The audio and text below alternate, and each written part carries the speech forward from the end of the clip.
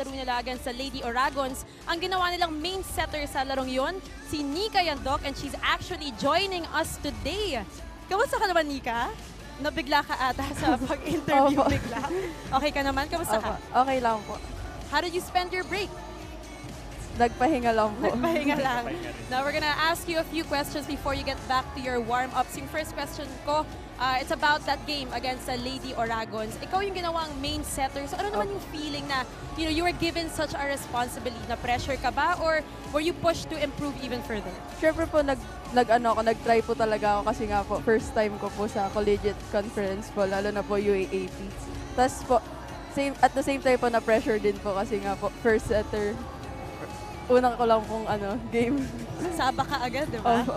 Yeah, because I remember during the collegiate conference, ang main setter nila si Igaw, di ba? Yes. Tapos ikaw sinasubin ka lang.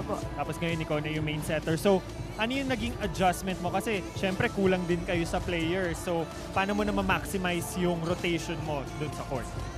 Nakikinig lang po ako kay coach. So, ang sinasabi po nila, para po, mas lalo po pong mag-improve yung setting ko. Tapos po, at the same time po, matulungan ko po si Ate MJ yung pag po nahihirapan po siya, may kapalit po siya. Ganun po.